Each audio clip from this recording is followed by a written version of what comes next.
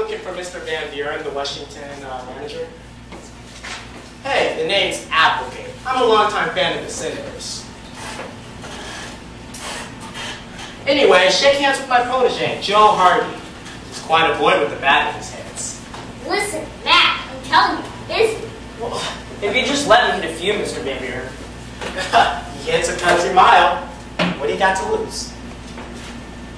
Okay, kid, let's see what you got. Suit up, boys. Nahovic, take the kid upstairs. Come on. Go on, Joe. I'll see you after the game. This is going to be wonderfully devious.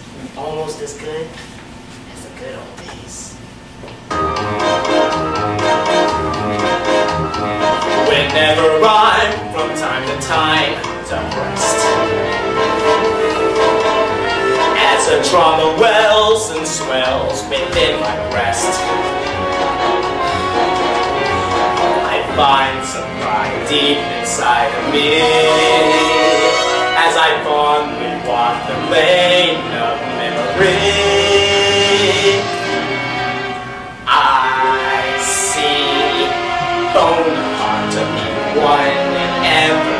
I see one and Negro filling through that lovely blaze. Antoinette, dainty queen, with her quaint guillotine. Yeah, those were the good old days. I see Indians dragging an empty covered wagon when scalping the settlers was the latest craze. And that glorious morn, Jack the Ripper was born. Yeah, those were the good old days. I sit in my rocking chair, so peacefully rocking there, counting my blessings by the storm. The rap was a fashion, the plays were my passion. Each day had a new joy in store. Was anybody happy? I see cannibals marching, a missionary marching. The years been thrown, but the memory stays.